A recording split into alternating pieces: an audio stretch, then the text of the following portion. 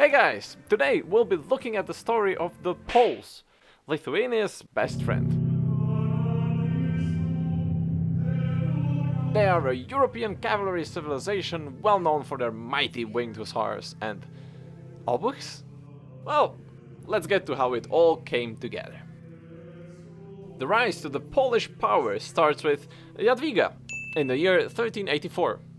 Chosen by the Polish Szlachta, Jadwiga, the youngest daughter of a Hungarian king, was to be crowned as ruler of Poland.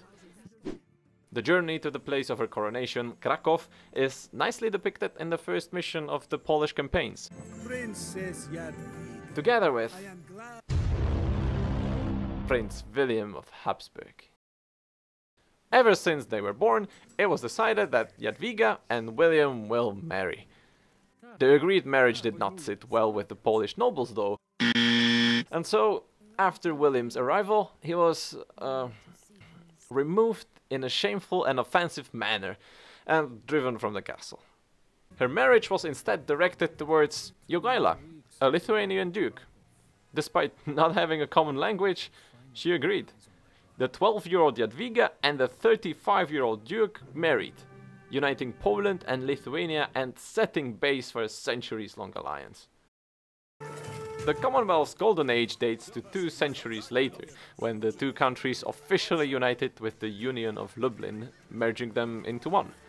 Interestingly enough, the Commonwealth was an elective monarchy, the ruler being chosen by the nobles, governing together with a senate and a parliament. Modeled after the warriors from Balkan and Hungary, the hussars were originally a light cavalry unit, soldiers with minimal armor that proved highly effective in raiding and disrupting enemy supply lines. This type of cavalry was later copied by other European nations, which is something that we can regularly see in the game as well, with mass late-game hussar spam. The Poles, on the other hand, decided to go a different way and turn the hussar into a heavy cavalry. Polish hussars were heavily armored units and usually fought with more than just a sword. A lance, a battle axe, a set of 2 to 6 pistols, warhammer and arquebus. Those were all the weapons that the Polish hussar can carry to battle. And their role? They served as shock troops.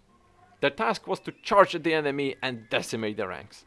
This usually happened several times in quick succession, charging and then returning to restock for new lances, only to charge at the enemy again until their formations broke. This turned out to be a decisive tactic in battles for nearly 2 centuries, winning encounterments where the enemy massively outnumbered the Poles. A secret weapon of the hussars were their horses though. They were specially bred with the Tatar horses, making them much stronger and effective. They were so valuable that it was forbidden to sell them to anyone outside of the Polish-Lithuanian Commonwealth. A crime punishable by death. One of the most important battles where the Polish hussars proved their massive power was the Battle of Vienna. The Ottoman Empire was stretching its grasp around the Christian Europe, conquering the entirety of Balkans and parts of Wallachia and Hungary. The besieged city of Vienna called for help, and the King of Poland answered. After 12 long hours of tough battle, the winged hussars started their first charge. 18,000 Poles and Germans, the biggest cavalry charge in history.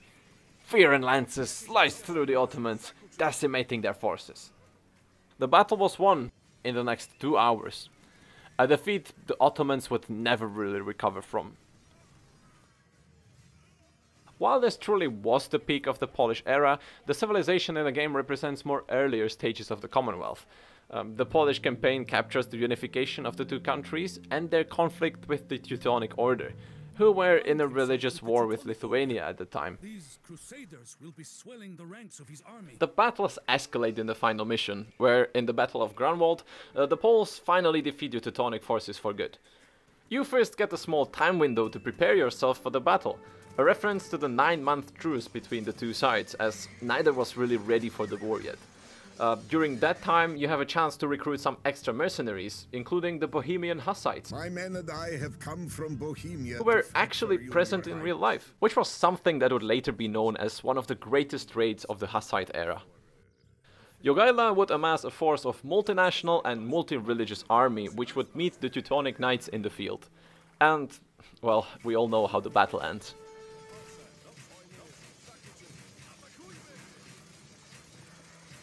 And so, now you know a bit more about the Polish history. But how are they in the game? Poles are a cavalry civilization, so they obviously get some bonuses towards that. And by bonuses I mean unique technologies, of course. The first one makes their knights really cheap, and the Imperial one gives the light cavalry trample damage. Interestingly, both of these tags make sense in the historical sense as well. Szlachta privileges refers to the privilege of Košice, which lifted the Polish nobles from paying tribute to the Hungarian king. And I'm not sure how to use that one. The Polish cavalry was very successfully used to decimate the enemy ranks, so trample damage only makes sense. Naturally, the Poles get winged hussars in the stable as an upgrade to the light cavalry. Their archery range and barracks are both okay. What is worth mentioning though is their unique unit, Obuch, which is an infantry unit that tears down the armor and clothes from the enemy until they have nothing left. This guy, elite outside wagon with 0 armor, that completely defeats the purpose of that unit. And okay, that's nice and all, but how do you play them? Well, their villagers regenerate, farms around Folwark work faster, and you collect gold while mining stone. This means that you can comfortably reach Castle Age without the fear of your villagers dying. When you start placing farms, thanks to Folwark, your food supply will be plentiful, and the best part about this whole thing, before even reaching Castle Age, you send a few villagers to mine stone. Just enough stone to buy a castle. This castle allows you to get a discount on your knights, and suddenly you have one of the smoothest and most powerful late Castle Ages in the game. Overwhelming your opponent with knights or mass obuchs is quite simple at that point. And if you're not the type of a man who wants to wait till the Castle Age, I have another proposal for you. Tower Rush. Your villagers regenerate, which gives you a huge advantage in these early fights already. You will also not slow down your economy by mining stone, because gold will be trickling in as well.